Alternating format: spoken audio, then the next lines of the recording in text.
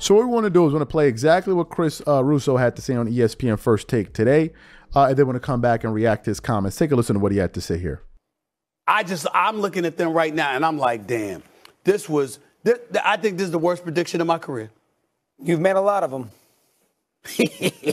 I had Denver. I had the Giants losing to Buffalo 49-13 in Super Bowl 25, and the Bills. That's the Norwood missed field goal. That was a bad one too. Right. But this one's worse. Yeah. Because I did it on little radio stations. He's doing it in front of the. You brought it all the way back to Super Bowl 25. Thank you for that. Yeah, but I would. I would. I'm braver than you. Right. I'm braver than you. Well, you said. Can we get back to the lack of belief though? Because Draymond, like you said, was talking about that at halftime as well, and Stephen A. echoing the same sentiment. Well, first they off, don't believe anymore. I love Anthony Edwards too. Let's stop now with the Jordan comparisons, please. He's won 6 playoff games. And Jordan won a championship before he went to the NBA. Nobody's Jordan, comparing. It looks, how he looks, he looks like he has that potential. Never again. I don't want to hear it. Never again. There's Jordan and there's everybody else. Let's be fair. That's number one.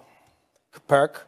Jordan looked a certain way before he won titles. He scored 63 against the Celtics in a playoff game. He had nobody. And he lost that game. Can we stay at the task at Double hand? overtime. Go ahead. We know he's the greatest. May I continue? Yeah, I'm focused on this Don't series. look at me that way. A little life. I mean, you don't want. How does Minnesota going to come back and win Game 7 yet the Pacers are out of it? What, Denver's not better than the Knicks? Yet the Pacers can't win a Game 7 and the Timberwolves are going to go out there and beat the Nuggets in Game 7? That's not fair. Burke? It is fair. How is that fair? It is fair. Let me explain why. So you heard what Chris Russo had to say there. To me personally, I think he is 100% on the money. I think he's 100% on the money, and I don't think he's hating. I don't think he's shattering anybody's hopes and dreams. I don't think he's attacking the young man. Like one joker tried to come on our channel and say the other day, because I disagree. I'm like, relax. Like, just relax. The fact of the matter is there is no comparison. When initially I heard this comparison, I scoffed at it. I'm like, wait, the only reason why you're comparing them because they both dark skin? Like, what's going on here? Like, what are we doing? Right? That's what it is. They both dark skin, so therefore you remind you of Jordan. But apart from that, there is really no comparison at all.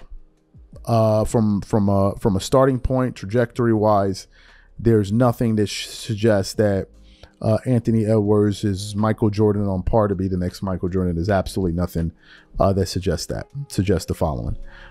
When Jordan got into the NBA, when Anthony Edwards got into the NBA, he was scoring 19 points as a rookie, coming into the league with 1 steal, 2.9 assists, 4.7 rebounds.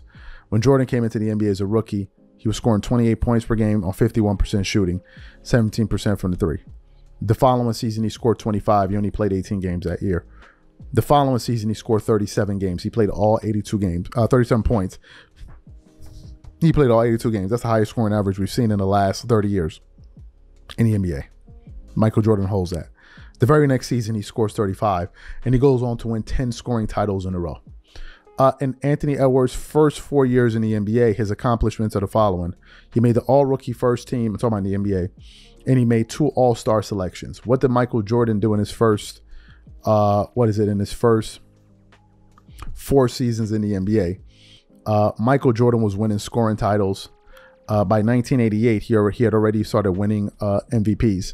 He was already he was winning all-star game MVPs in his first 4 seasons in the NBA. You know, he was making all first NBA teams when he did it. And by 1988, he had already won a Defensive Player of the Year. And he was making multiple all-first defensive teams. There is no comparison. He was leading the league in steals and all of that. There is no comparison whatsoever. And sorry to break some people's hearts, but you need to relax.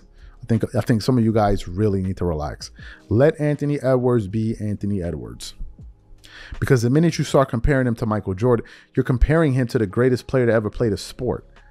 And then complaining that people are holding him to that standard. That's what you're going to have. And that's what you deserve. If you're going to stand up and say he's the next Jordan, then people are going to say, well, let me look at it. I don't see this. I don't see that. I don't see this. I don't see that. I don't see this. I don't see that. Go sit down.